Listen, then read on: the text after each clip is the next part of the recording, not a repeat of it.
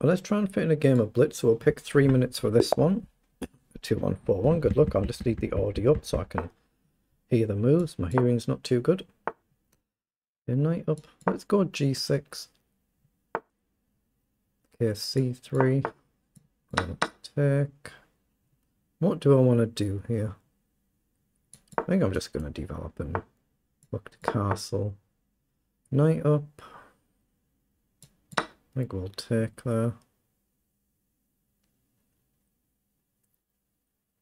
Why do you think there? He's only got one move, hasn't he?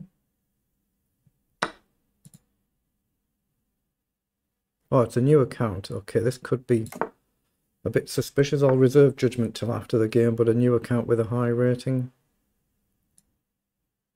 I'm just going to try and deal with that bishop. So, bishop up, takes, knight down. I think I've still got e6, so I think bishop up is still a playable move. Got to watch out for attacks here.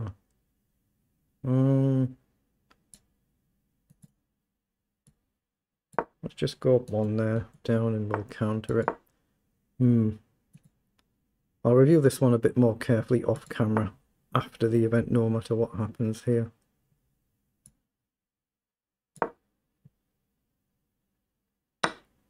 Yeah, I feel he was going to play that. Is there any point playing this game? I'm not sure there is. I'm not sure there's any point playing this one. It's unfortunate. Yeah, then he castles queenside as well. I mean, that's just summing it up nicely, isn't it? That's summing it up very nicely. I think the answer is no, there's no point playing this one. I'll make a couple more moves and then I'll probably just resign and get on with the next game and find somebody honest to play. Let's just chuck the knight forward there, why not? There's not a lot I can do, is there?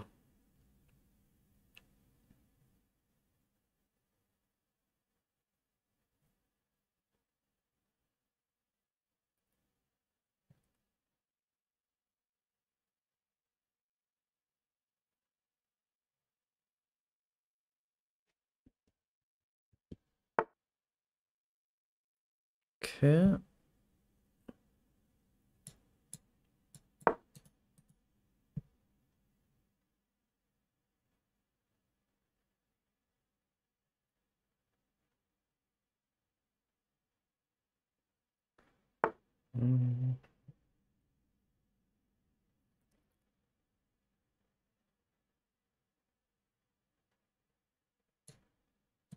Do I just take there?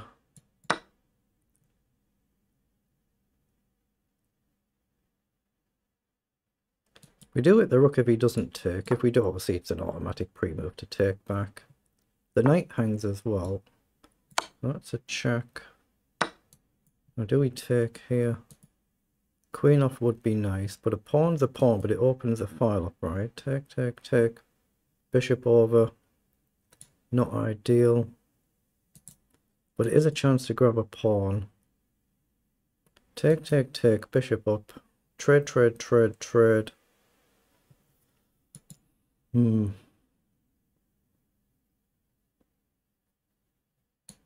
going to play rook over first. Okay, queen down. Let's hit the queen and knight.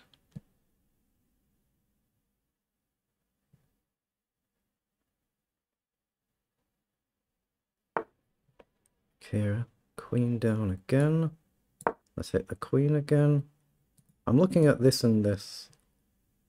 And this at the right moment if we get a chance. So let's check, and there's the rook. We might have rook up here if he comes forward, which he's done, so check. It's just suddenly collapsed, hasn't it? Well, we somehow got a win there. Maybe he was legit then. Let's just see what it was in engine language. Okay, so I've imported the game into Lead Chess now. So we were black for this game. So we just click this menu button and we can flip the board and show it from our viewpoint. So the actual figures we played were 86% versus 76%. CPL is 45 and 82. And we were kind of slightly up and down, a little bit worse out of the opening, but nothing too bad. I more just became a little bit suspicious here when my opponent took a long time just to make what was basically an automatic capture back. Then of course it's a new account, so I'll check a bit more carefully off camera another time. In this position I've made a mistake here. I shouldn't have played h6. I should have just ignored that and played the immediate d6 and allowed the pawn push on. So that's fair enough, it's something to learn from. I don't play the Sicilian too often, just for occasional variety. And then we're nearly at the position where the game turns now. So we just turn the engine on there. Yeah, it was correct not to take the bishop, because obviously knight coming in, you're creating a deadly checkmate threat.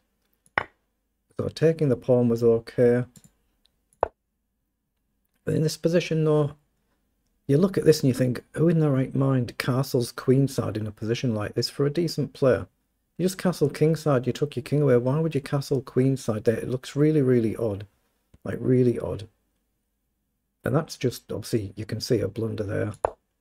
We've blundered back here. It's our only blunder that the engine has marked of the game. Apparently we should have just taken the pawn here. It looks a little bit counterintuitive to me. There's lots of ways you can take back. Well, I guess the knight is the practical way to take back. Maybe there's a move like... Actually, no, there isn't pawn forward because of this, but just rook across putting pressure on the pawn, I guess, then. So, rook over. Then we're just going straight after the king here. And then here we take, and rook across again, blunder, then we've got a nice checkmate coming at the end there. You can block and we're just going to be able to take either way, and then the king's got nowhere to run to. So slightly odd game there. It is what it is.